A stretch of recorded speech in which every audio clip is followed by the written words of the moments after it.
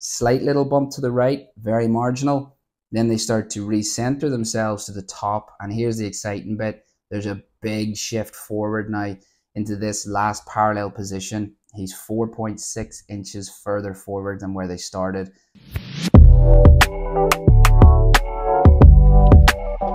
Hey golfers, and welcome back to my YouTube channel. In today's video, we're going to do something a little bit different. We're going to look at Tiger Woods' golf swing, and in particular, what his wrists do in the golf swing and what his pelvis and chest do in the golf swing. So we're using Sportsbox 3D, pretty cool piece of kit to be able to dive in, and we're going to look at this swing on the left of Tiger. Now, technically, I would go as far to say as Tiger is one of the most technically sound golf swings that you could see.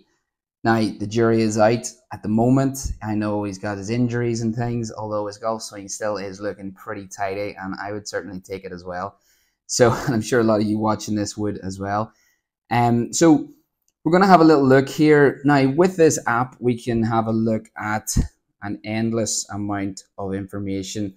We can see kinematic sequence, so many things. Now, we're not going to make it too technical. We're going to hone in on the metrics that I had said with regards the chest and the wrists as well. This lead wrist angle down here, we'll be able to look at that at different parts in the swing. You can see it's lit up green. That's obviously a good thing. Okay.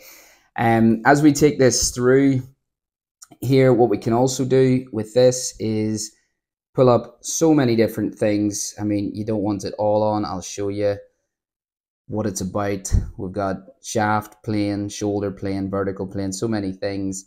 But as I say, just to kind of show you what that's about. But we're going to dive in here. Let's have a little look at the hips, the shoulders, and the wrist angles, okay? So really interestingly, as he starts, and I'll kind of walk you through this as we do it. Let's bring him on to right on the face on, and obviously, as you can see, as I move this, the 3D robot is moving along with him. Okay, so we pull up let's talk about the wrists first. This is a really interesting one, okay, because this is where a lot of people get, I guess, things, not going to say wrong, okay, but in terms of like wrist hinge, a lot of golfers try and achieve maximum wrist hinge in their backswing. You know, sometimes by the time they reach takeaway, the club is already fully hinged to 90 degrees. Okay. Now, when we look here, if you notice, what this is actually looking at is the angle between Tiger's lead forearm here. Okay, you see it on the left, and then also the shaft. Okay, so that angle in there is what we're talking about here. In there, okay, so when you see here coming into the takeaway, not a whole lot of wrist hinge. There will be some, but not a whole lot. Interestingly, as he gets to the top of his backswing, we're going to see 91 degrees. Now, this little green range is kind of where you want to be based on tour averages, say, okay. And what I'll find a lot as I've been using this app more and more is more golfers getting down into this 120, 130 amount of, say, lead wrist angle, okay? So think of that as overhinged. Now, the problems that come from that is it gets the backswing very long. The more hinge on that wrist, the more the face is likely to open as a result of that. Even the right elbow can fly, left arm can actually break just by the swing getting that much longer, okay? And you can notice a really nice short of parallel position here with Tiger over on the left side, and that 90 degrees. So it is pretty much, if you can see me now, I'm doing quote textbook. All right. Now, interestingly, into the downswing, the time he reaches last parallel, which any of you watching my videos know that I am a big fan of the last parallel position in the golf swing, and he's not holding wrist angles like crazy. Now, the difference is a lot of golfers from the top down to this position are going to throw the club away or cast it, you could call it. So holding on to some angles in that downswing for a lot of people, the general golfing population, is advisable. But you can see here that he's had 90 at the top, and then he's lost some into the downswing. and he gets into this lovely position, which again, if you've watched my videos, you'll know I love it, where the angle with the right forearm and the shaft are nearly perpendicular, right angle. And then when you also look at his hands here, you see that they're just in front of the outside of his right thigh. That also is something that I'm a big fan of, and I preach religiously in my videos.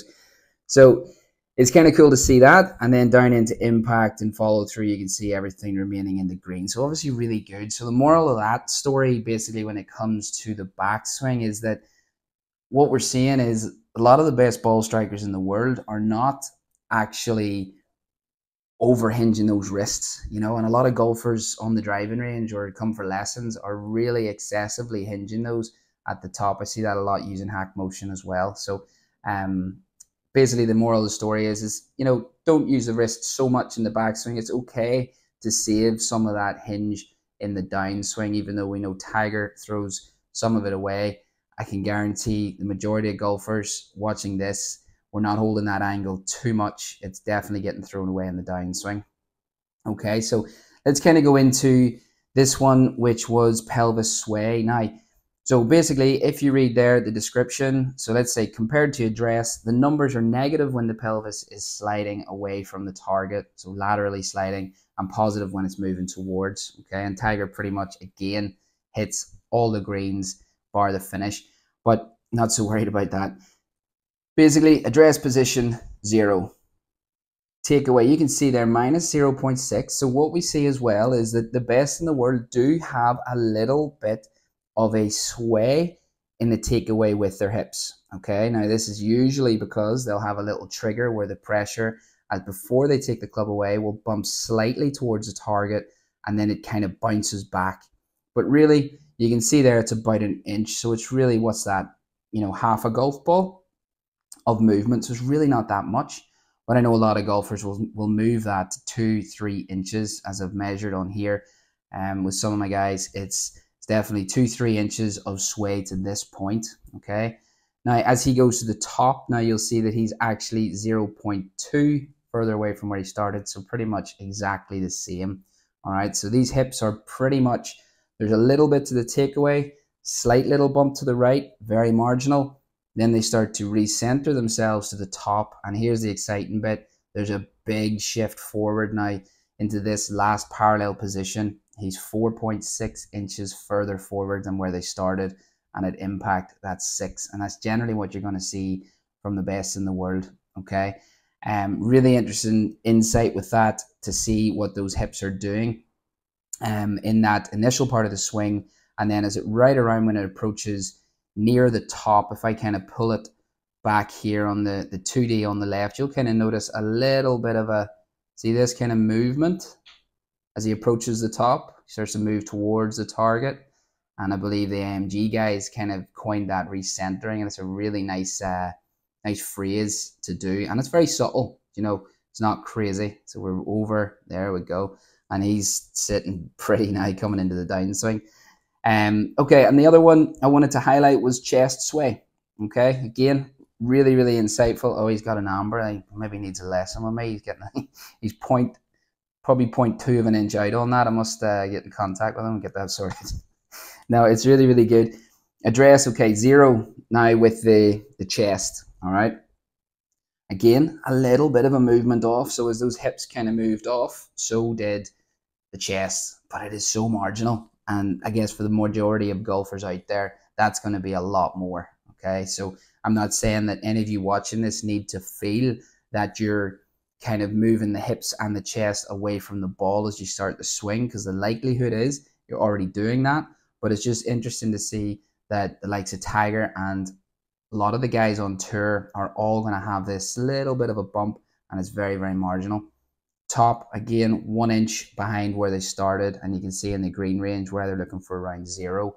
So really, there's not a lot of that, getting to the top of the backswing, loading up on the right side with the upper body sitting way back, or the head back here on this side. If you look on the left, we'll see that Tiger doesn't actually shift way over to his right. Okay, and that's where a lot of golfers do, and they really struggle to recover from there. Chest sway then coming into the downswing. Again, getting back down into this position, slightly further forward than where they started, and impact again slightly further forward than where they started. So it's really, really interesting to see that. What I would like to get is a driver swing as well, and kind of look at some of the differences in irons and driver. I think that would be interesting. We might see some different things happening. Okay, so really interesting. A couple other little things. Chest turn I thought was quite interesting. To the top, obviously achieving that 90 degree, again, quote textbook, really good. And chest actually at impact reading open there, a little bit too much, but actually that's, you look at his shoulders from down the line on this side, very, let's go straight on to down the line view there, and you can see the shoulders just very marginally. So a lot of golfers again will have those shoulders way more open than this. Look at the top, it's also a pretty cool view that way, so you can see the hips. Listen, there's so many things. I just thought I'd bring it to your attention. Recently got this and been putting loads of swings in and just seeing it. It's very fascinating stuff. Some of you might not like this. Some of you will literally love it if you're anything like me. But really cool. So I guess the moral of the story is it is okay to have that little bit of a bump across in the backswing, to when you get up to the top that you don't have a whole lot of it. And we're not trying to really load behind this golf ball, like loading over our right foot, because we just can't get back in the downswing to get the hips, those hips and body kind of in front of where they started. Makes it very, very difficult. And then also that lead wrist angle into the backswing, I think is critical. I see a lot of golfers trying to hinge the wrist far too much in the backswing, and it actually just causes so many complications in the downswing. Okay, guys, hope you enjoyed this one today. Please, as always, don't forget to hit the like button, hit the subscribe button. Let me know what you thought in the comments. Did you like this type of thing? Would you like to see some more tour swing analysis alongside my instructional stuff? I'd be really keen to hear people's thoughts on that. If you stuck to the end of this video, that is, because you'll not hear that if you didn't stick to the end of it. All right, guys. Thanks so much, and I'll see you guys in the next one.